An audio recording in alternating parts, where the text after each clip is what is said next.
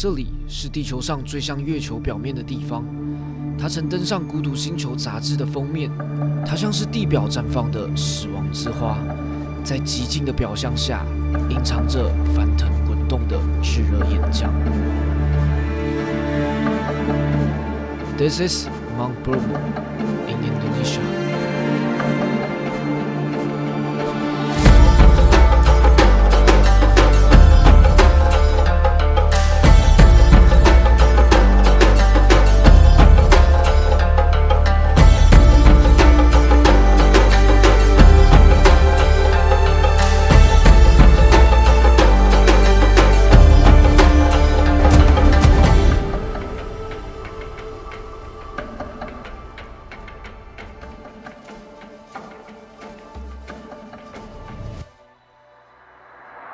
大家好，我是圆糖。这次圆糖或哪里频道来到了神秘的东爪哇岛，这里拥有着最原始的自然美景。而这一次，我就要带着大家前往其中最著名的景点 Bromo 火山。要前往这里，第一晚就要从泗水机场搭车到靠近 Bromo 的城镇住宿。为了能在观景台看见绝美日出，凌晨1点我们就要摸黑搭乘约1.5小时的车程抵达 Bromo 景区，并换乘吉普车前往金刚山观景台。这一次，我们一样跟着 AVIDER 登山团展开这趟冒险旅程。抵达金刚山的小村落后 ，AVIDER 贴心的先让大家喝杯热饮，等快日出时再上去卡位。我现在在一个很神秘的地方，我在布罗莫山。好，然后我们可能等一下3点半会出发上去，但也不能太晚，因为太晚就占不到位置。因为刚刚吉普车超多的，我们就等一下就看着办吧。希望今天的日出是很漂亮的。OK。为了能站到日出第一排，凌晨3点半我们便出发前往观景台了。其实路程非常短，大概只要走10分钟的上坡，就能抵达人满为患的目的地了。各位，我们到了这个日出点，这边就是金刚山的算是山顶，然后阿瑶已经帮我们找一个最佳的位置，最佳视角了。而且这边完全现在没有任何人。现在呢，我们在这个金刚山山顶等日出，然后日出已经慢慢出来，然后布罗莫火山也逐渐出现在眼前了，然后我后面是满满的人。超级多人的，超级多人的，从处都是人墙。哇，这个布罗莫下面满满的云海，好扯哦！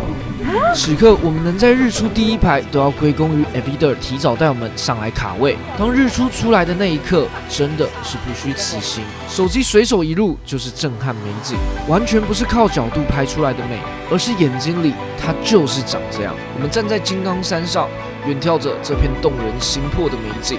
这里像是不真实的电影画面。CNN 曾在2012年将这里评为人生必看日出。云雾铺满了底部的沙海奇观，忽然可以理解这里为什么会成为爪哇印度教的圣山。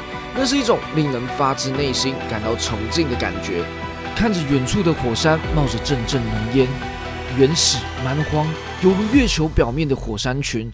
完全激发了我的探险热血，而这趟冒险可远不只是在这观景台远眺火山而已。接下来，我们就要前往那个冒着浓烟的火山口边缘，展开更近距离的刺激体验。各位观众，我们现在在波罗莫。今天呢非常特别，这一次呢就是下面的云海非常的就是厚重，然后呢整个后面的这个什么鲁火山就是印尼的第3高峰在最远处那边，然后还有前面的这个火山，整个布罗莫火山，然后呢展现出来的这个风景非常漂亮。我们今天已经在上面从3、4点，然后呢一路拍到现在已经6点多了。然后呢一般来说的话，我们通常会接下来会去下面那边，然后去拍那个山的纹路。但是因为今天云海太厚了，所以我们那边拍完之后，我们等一下可能会直接去这个火山边缘，然后呢去拍一下，然后呢走一下给大家看。OK。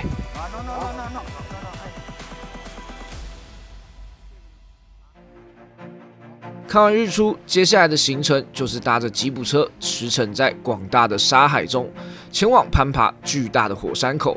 之前这边被封山，就是因为呢，金刚山这边一整块啊，还有其他地方森林大火，所以呢，整个波罗莫就封了，对吧？但现在又开放，然后所以这边都看起来都焦焦的。你看这边都是干的嘛，那边没有被烧的地方是青色的。对啊，我们来的时候有这么烟尘吗？下金刚山的路上，沙尘弥漫，口罩是必备的物件。因为这边的这种沙尘很多，都是火山灰，所以来爬的时候都是要戴个那种头巾啊、面罩，去遮住你的口鼻，这样才不会吸一堆沙。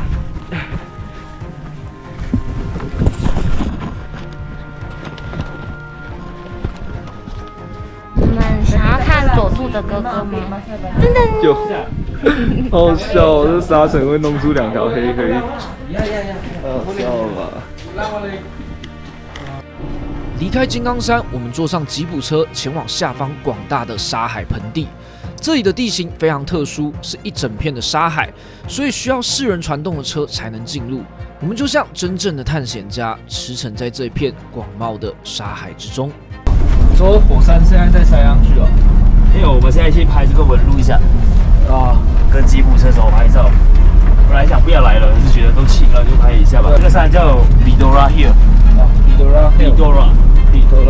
在前往火山口的路途中，经典的行程 AVIDER 会让大家在沙海中站上吉普车，帮你拍些美照、帅照。在一片荒芜中，背景是有着美丽皱褶的山峦，加上一台彪悍十足的越野车，一张满满探险感的回忆照片就出炉啦。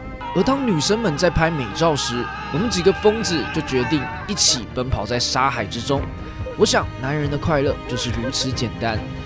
大家拍完照后，我们再次上路。要上去火山口前，从停车场开始就会有许多骑马的人来迎接你。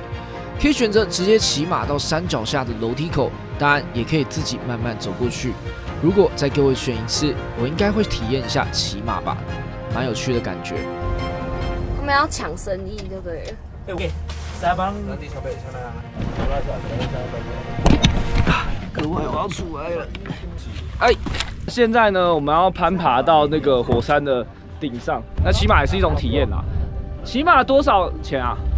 起码100千一趟，200千2趟。哦，2趟200千，1趟100千。那我们就准备出发。你可以看到旁边有一个建筑，这很显然跟我们在印尼市区看到那些清真寺都不一样，倒是跟巴厘岛很像，因为这就是印度教的寺庙。然后刚刚阿瑶有跟我说，就是当地的向导说，其实这边算是印尼这边还信印度教的人，他们算是他们朝圣的一个地方，就是像巴厘岛信印度教的，有些都会来布罗莫这边朝圣，因为上面好像也有庙，对，所以我们就可以带大家参观一下。OK， 好，那我们就出发，继续前进。好，那个拉力就是跑起来的意思，大家。布罗莫火山在当地传说里是一位王子为家人牺牲生命的地方。为了安抚众神，这里过去族人每年都会在他们特殊的节日时于火山口进行活人献祭。当然，至今已转变为用鲜花、蔬果等方式了。然而，在爬上去的过程，你仍然可以看到印度教的寺庙以及沿路上印度教风格的祭坛。蛮陡的对啊。这有面具这有人脸你才发现好酷哦！这是他们雕刻的我无意间在路上的墙边发现了一排雕刻的人脸面具，顿时觉得自己好像身处印第安纳琼斯的冒险电影。神秘的图腾背后又有着什么样不为人知的故事呢？在前往天梯的路上，沿路可见的巨大深谷，人来人往，不断向我们喊价的马夫，是这条路上最有特色的景象。不过这时 AVIDER 团队最大的优势就展现出来啦。靠着他们中文与印尼文双语的流利沟通，总是能让我们免于被当盘子漫天喊价的危险。整趟行程到现在，我们基本上就是放心的玩跟拍影片，其他的都由 AVIDER 的领队帮我们搞定，真的是非常感谢。因为这个坡度是有陡的，有斜，你们看，到Rinjani的前面，对，我们现在要上去了。要什么？这是卖花让你去卖花让你去拜拜。哦，拜拜的。对。他们那个花原来好像是往火山口里面丢的，就上去火山口的时候丢进去这样。就是跟巴厘岛的文化很像，就是山的沿路都会有这种小神庙，然后他们会就是放一些花草供养。这样，现在我们要走这段就上去了，天梯，不知道下来的时候可不可以坐在中间丢下来。登上火山口前，就是要攀爬这个长长的天梯啦。其实走起来也没有很困难，就是一步一脚印，慢慢走，一下就到顶端了。哇，这很壮观哎！哇，这比我想象中的壮观。哇，而且是有声音的哎！哇，那个火山的烟一直在喷发。Oh my god， 超近的。整个烟雾弥漫哇，这个比富士山的还要大，而且有浓浓的硫磺味。这个火山是真的是活的，因为其实我们早上的时候还有看它喷发出烟来。Oh my god！ 哇，我们走了这么长下来，这都断掉了。哦。哇，这个烟很呛，这烟很有味道啊 ！Oh my god！ 我们要走到正式没有围栏的这一段。今天说今天的烟也是特别多啊，好险！现在风向是往这边吹，至少你那个烟不会往你这边就是带过来，你可以呼吸到这边的新鲜空气。就怕风向走另外一边。走这条火山路，然后攀登到旁边的比较高的高点。哇，好帅，好帅！我在波罗莫火山。走在巨大的火山环上，你会感受到自己的渺小。脚下的布罗莫火山仍是座活火山。所以你可以看到火山口底部的浓烟，伴随着浓重的硫磺味飘向天际。这里的确像是孤独星球，除了火山灰的沙尘，地底隐约传出的轰隆声，就是一望无际的荒芜。我一个人跑上火山环的最高点，俯瞰着眼前的一切。这是一座庞大的富士火山群，死掉的火山锥已铺满绿色的新衣，活着的火山冒着阵阵浓烟。底下或许是翻腾的岩浆，大地的生与死巧妙而和平地并存于眼前，给人一种超乎时间尺度的震撼。我不禁想，100年后同样的地方还会是同一份光景吗？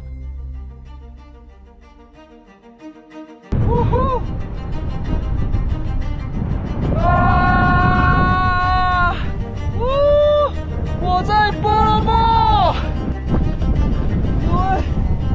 太壮观了！我走在波罗莫火山口的边缘，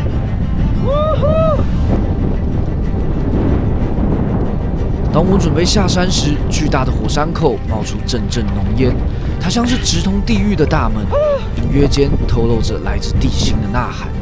当你亲身驻足于此地，你才能真正感受到那股油然而生的崇敬感。你不需要任何信仰。你自然的也会想对它膜拜。山脚下的印度教寺庙与眼前巨大的火山口遥遥相望，交织汇集成当地人与山的千年绝唱。基本上一般人都是走到这边就停。要有象神去拜一下，拜一下。这个是波罗莫火山，然后看起来真的是跟印度教有关系，因为这边就是他们的，你看这种象神。那也难怪那个印度教人他们会来这边朝圣，因为毕竟这座山这么壮观，然后还跟印度教有关。好，我们下去吧。再次走这个。我们一直拍到最后一刻，才依依不舍地下山，也顺便体验一下回程骑马的感觉。因为他现在已经要结束了，所以他减价75。你上不去。因为我怕伤害到他。它很壮，它很壮。哇，它好壮哦！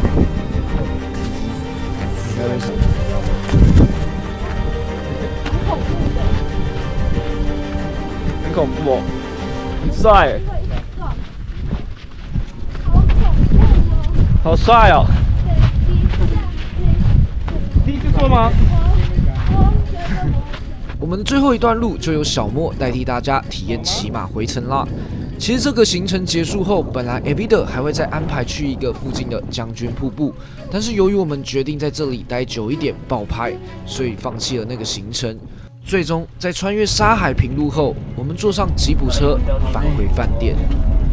然而这趟旅程却是我一辈子也不会忘记的精彩回忆。布罗莫火山绝对是一个必去的景点。最重要的是，它是一个老少咸宜、大家都有能力抵达的简单行程。从凌晨只要花10分钟就可以到观景台观看被评为一生必看的10大日出，完全不夸张，不需要专业相机，手机随便拍就能捕捉到的绝世美景。接着又能体验在沙海中驰骋的畅快感受，最后近距离登上巨大火山口的边缘，亲身体验大地最真实的脉搏。这是一趟丰富且冒险感兼具的完美行程。有人说这里是地球上最像月球表面的地方，然而我却觉得这里是最能感受到地球像是个有生命的星体，它有心跳，有温度，它有脾气，它可以带来毁灭，同时也滋养着一切。所有生命在它的面前都是如此微不足道，直到我站在火山口的面前，才真正认识到地球，它是我们所有人的母亲。我是圆糖，这是我在布罗莫火山的故事。那下一次，圆糖又要混哪里呢？下集预告：圆糖将带着各位观众深入东爪哇丛林深处，一起探访气势磅礴的巨大瀑布——赛武瀑布。我们要下切到深谷之中，穿越重重难关，抵达这个神秘景点。究竟这个瀑布有多震撼？圆糖一行人又将在这趟旅程中发生什么不可预料的事件呢？千万不要错过下一集，请锁定圆糖混哪里。我们下集见，拜拜。最后，非常感谢大家看完这支影片。如果你也对这趟行程有兴趣，我非常推荐本次与我合作的 AVIDER 登山团哦。相关联系资讯我放置在资讯栏，欢迎与他们联系，并且询问圆糖粉丝相关优惠哦。我是圆糖，如果你喜欢我的影片，不要忘记订阅、按赞、加分享哦。圆糖混哪里？我们下次见，拜拜。